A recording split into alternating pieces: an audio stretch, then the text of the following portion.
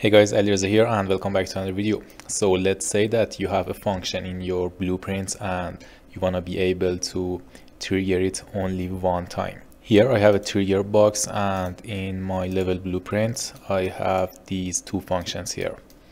When my third person character overlaps with the trigger box, this function will be called and it will spawn emitter at this location here, and the emitter is this explosion, and also it will play a sound.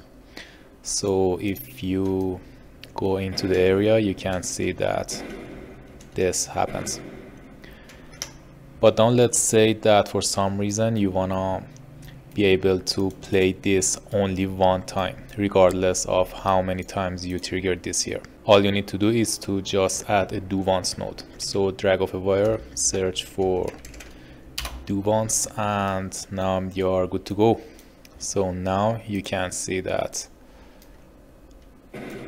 it will work only once.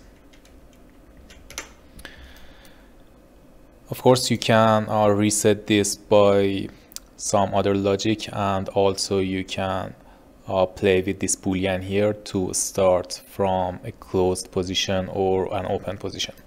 Yeah, that's it guys for this video, and if you enjoyed it, please leave a thumbs up and subscribe to the channel. Peace out.